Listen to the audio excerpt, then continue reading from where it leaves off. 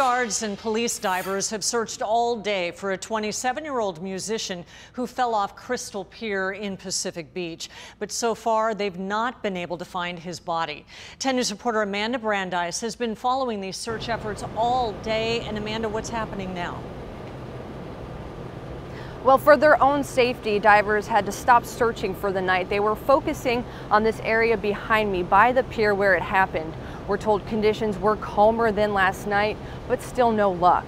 We're learning more about the young man who they are looking for. He lived in Pacific Beach and was a passionate musician.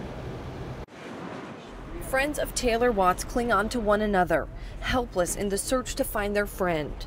In the musical world, he went by Tay Watts and built a large online fan base through YouTube and Spotify. He was on Crystal Pier with friends when the accident happened.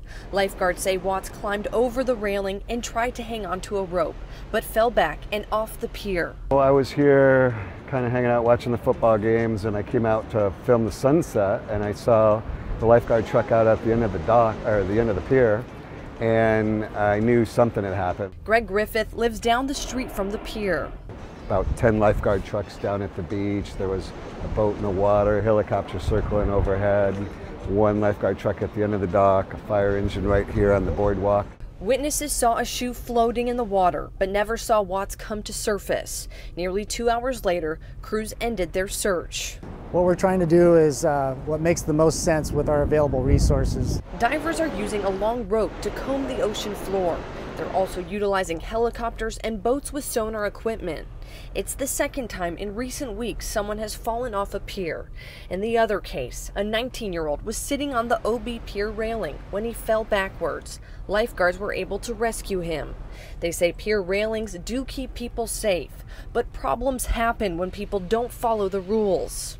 If you choose to climb up on the railing, you're putting yourself at unnecessary risk, and we've seen tragic things occur because of it. A reality loved ones of Watts must face. The ocean's pretty powerful, you gotta watch out.